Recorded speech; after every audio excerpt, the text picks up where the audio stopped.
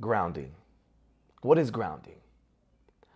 Grounding or earthing involves direct contact with the Earth's surface, allowing electrons from the ground to flow into the body. This process is thought to neutralize positively charged free radicals, which are unstable molecules that can cause damage and inflammation in the body. Essentially, it's like the Earth acts as a giant antioxidant, providing a stable electrical environment that may help to improve health and reduce inflammation. Now, what does that mean in lay terms? So if we think of the various molecules that are throughout the body, we can think of them as capacitors or little batteries. And most people can understand that most batteries have a positive and a negative charge. And when those two are in balance, then it's stabilized, stable energy. So now let's look at the molecules in our body. If those cells are mostly positively charged, that means inflammation. That equates to inflammation. Those cells that are highly positively charged are looking for its counterpart, is looking to be stabilized or neutralized with electrons, which have a negative charge. And so if you can imagine all of that energy, that positively charged energy lining the inside of the cell, looking for the negative electron, then that's like a magnet that's being drawn to its opposite charge. That's why they call them free radicals, because they radically move around looking for some sort of balance. So where we can get that balance or that negative charge is from the Earth. The surface of the Earth is lined with an endless amount, an infinite amount of negative electrons. So the moment we attach our body, our skin is highly conductive, and at the end of the day, we are electrical beings. And so most of the processes that need to occur in the body happen from this charge, this electrical charge that happens constantly in and out of our body. And so it should make sense that if we can neutralize ourselves, we can stabilize ourselves, then all the processes that have to happen in the body end up having a much better opportunity to do so. Now, inflammation is at the root of most diseases that we deal with today. And so inflammatory disease can be attached to most anything that we have to deal with. It would make sense to reduce inflammation by any means necessary. One of the first things I do is to ground myself. If you're familiar with being on the beach, walking barefoot, you might recall that that feels good, right? You have such a really nice feeling from going to the beach. And you can chalk that up to the fact that you're on vacation or you're not working and you have nature all around you. Great. But have you ever considered what that does electrically and chemically throughout the body? What you're doing is, because especially at the beach, that's the best opportunity for grounding. Salt water is highly conductive, and all of the minerals through the salts and things like that, those metals, that makes it highly conductive. And so you pair that with a body that is looking for electrons, that gives you the best opportunity to ground yourself.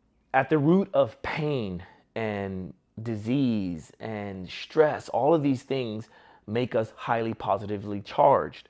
Therefore, our body voltage gets higher and higher and higher. In fact, many times when I do a body voltage test with a voltmeter or voltimeter, I'll do that here in a moment.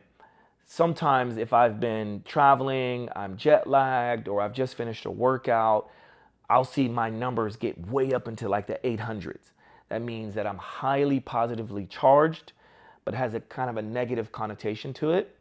And the moment, almost instantaneously, the moment that I place my body, any part of my body, because the skin is highly conductive, I just need a small bit of my body to touch a grounding source, and then you see that body voltage get all the way down to zero or near zero. Whether or not you believe in EMFs and its impact on our human biology, there is an effect. And so the more electronics we have around us, the more stress we have, the more inflamed we are, therefore the more charge we have. So if you want to bring all that down, just ground yourself. And if you can't get outside and do that for most of your day, then you might want to consider doing some sort of grounding indoors.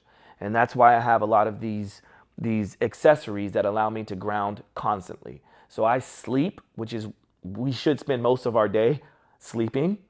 That gives me the opportunity to ground most of my day. And if you notice here, just in case you were wondering about what I was reading when I started this, there's a book called Earthing, which is, it says here, the most important health discovery ever.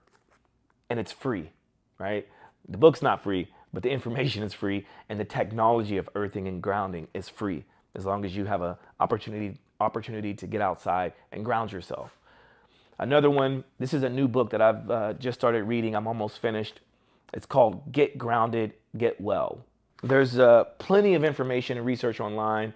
This one here is called the Mother Effect. Sorry, the Mother Earth Effect. I think it's pretty cool. These women's life-changing stories are so important that Mother Earth Effect could be the most important book that any woman could ever read. So for all you ladies out there that want to understand all the processes around grounding, you've got that. And then last but not least, at least for today, it's called Barefoot Wisdom. So of course this appealed to me because I speak a lot about the benefits of being barefoot, actually barefoot, for all of the toe strength and the ankle mobility and stability throughout the body, and how well being barefoot can actually improve and optimize your performance. But then this also touches on the effects of grounding while being barefoot. And so I want to take you through what it means to actually ground indoors to test some of these products. And all of this is just an example of the amount of research that is out there, and whether you feel like this is going to get you over the fence and getting into grounding, I would say just try it for yourself. A lot of the tests that I'm doing, you can do at home yourself. You don't have to believe me, or you don't have to believe anyone online, but just try it out. Try it for 30 days. Try sleeping grounded, getting outside in nature a little bit more, and see if that helps you. So now we're going to test. So here we have what's called a continuity tester. So that's what this is. And what we're going to do is complete the circuit by connecting to a grounded source. And you've probably seen the tester, the tester that they call it a socket tester, where you plug it into the wall and the two orange lights come on. That means you have a correct ground, and that's what we're looking for. So I've done that already. Now what I'm going to do is test this part of it. Okay, so we turn this on, make sure that it's working. Green light flashes, we're good to go. So what I'm going to do is test the floor. You see the green light comes on, that means it's working. Okay. Now, if I take my feet off of the grounding mat, then you'll see that I have no, oops, I was barely touching it and it came on. No charge. I touch my toe, charge. No charge, charge. So that's the basic test there.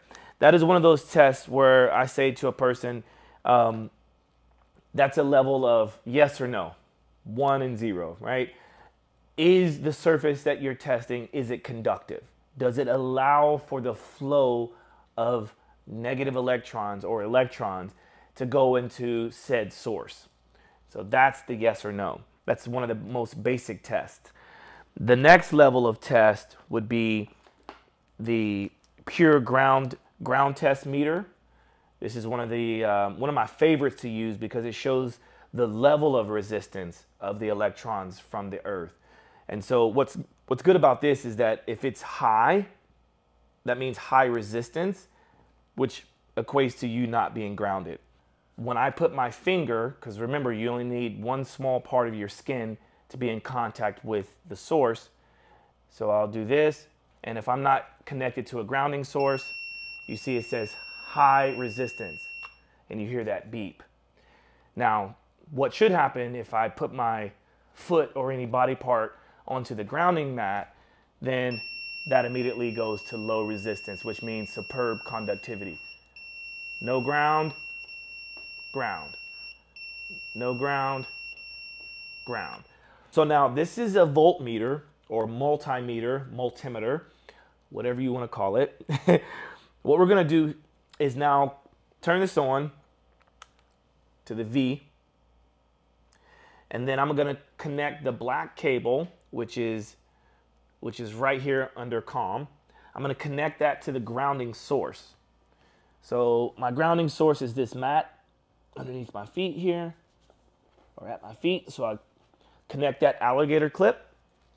And then this red cable is what we're going to use. This red alligator clip is what we're going to use to test our body voltage without a grounding source. So you see the numbers here. I'm going to hold my fingers together and we're going to get a readout. My feet are not on the grounding source and it's reading at just over 300. So 0.3, 0.308, 0.309, maybe it goes up, maybe it goes down a bit. And all I'm doing is holding on to the alligator clip and it's giving me the measurement of my body voltage right now. The moment that I put my feet onto the grounding mat, you should see that number drop down quite considerably low, or 0, okay? So right now it's showing 0 because my feet are connected. If I take my feet off the grounding mat, then that number goes back up to 308, 0.308. So there's no trickery here. All I'm doing is connecting my feet to the ground. That goes to 0. I take my feet off and it goes back to where it was. And so you might be wondering, why doesn't it keep up with that balanced charge, that electrical stabilization? It's because it takes a while for it to work throughout the entire body. We can get an instantaneous stabilization, but the longer you do it, the better it is for you. And what I think the way to describe that for me is you're giving yourself the best opportunity for your body to do what it needs to do in that period of time. So when we can suppress all of that inflammation, the cortisol, all the different chemical processes that happen in the body, then you get a chance to allow your body to relax you. You get a chance to tap into the parasympathetic nervous system response, which is the rest and digest. And the opposite of that is the sympathetic nervous system response, which is fight or flight or freeze. And we can't exist in both of those states of nervous system regulation. We can't stay in both of those systems at once. It's one or the other. It's black or white. It's ones and zeros. So you want to give yourself the best opportunity to be calm, because that's when your body gets a chance to digest. So if you have stomach issues, you have inflammatory bowel disease, or you have any kind of issue when it comes to the gut, well, think about that. Your body's probably inflamed. You're probably dealing with stress.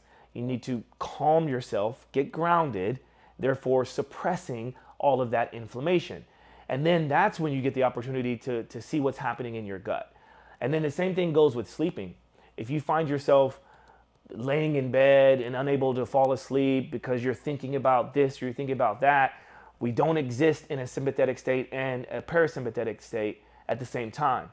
So if you want the best opportunity to have melatonin come into the body, suppress cortisol, there's a number of things you can do throughout your day, of course, not having caffeine too late, eating the right foods, not eating too close to bedtime. These are some of the obvious things, I think. But what about grounding? When you're lying there hopefully for hours, whether you're sleeping or you're just resting, give yourself an opportunity to ground yourself, to allow for this stabilization so that all the other processes like lymphatic drainage, which is the clearing out of all the waste products that happen throughout our day from thinking and stressing, we get all this byproduct, these toxins that build up in the brain that really only get cleared out when we sleep. And so again, to give yourself the best opportunity to actually sleep and to rest, you want to make sure that you're stabilized electrically. I hope this was informative, and I'll just finish by saying that this is one of the most profound things that we can do, maybe we should do, and I would love to see this more throughout the world. Just imagine going to the hospital and being on a bed and being able to get grounded as your first way to get healthy, right? I mean, we have the access to have plugs. All modern buildings and homes have a grounding port because they have to be up to code. Part of being up to code is to make sure that it's grounded first. And so if you don't want to plug in an appliance and then have it spark and cause fires, imagine that analogy to the body. Fire in the home sort of to me feels like fire in the body, which is inflammation. So let's reduce inflammation. Let's get healthier. Let's embrace this technology that is technically free from the earth. And then let's start to build that into our lives. Thank you.